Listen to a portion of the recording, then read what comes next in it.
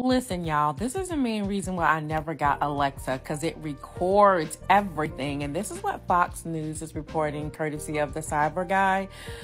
This is creepy. They record everything. So this article started out by saying, don't put it in your bedroom, basically, or your bathroom, because those are where you do your most intimate things. I know some of y'all, take it out of there. But anyway, on the norm, it's going to start recording, and you don't want it to hear those things, okay?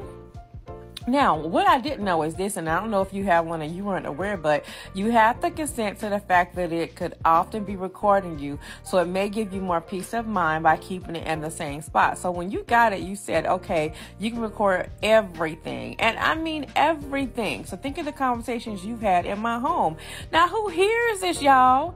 They said that they have a staff, and the staff reviews up to 1,000 audio clips per day of your private conversations. And it's supposed to be for research purposes, which I understand. Researching to understand human speech for future updates. But that means that they're listening to your private conversations in your home, because basically you've made your home not private. Now, can you switch it off? Yes, they have. Due to many complaints when people discovered they were being recorded without their knowledge, they have adjusted the Alexa setting. And if you want to pause here, it will tell you how to go into the Alexa app on your smartphone and turn off that feature so that it will not record. You can definitely do that, and I recommend you do. And if you don't know how to do it, get someone to help you or call Amazon. Okay, now you can fully stop Alexa from a recording, period, by doing mute.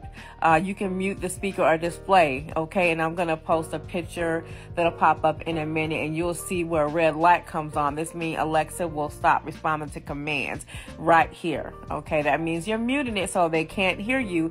They can't respond to commands, but nor can they record your private conversation, okay? And if all else fails, just unplug it. If you unplug, they can't record, they can't hear you. So let me ask you a question. Now that you heard me tell you how they all up in your business, are y'all going to keep your Alexa, or do you plan on muting it or turning it off?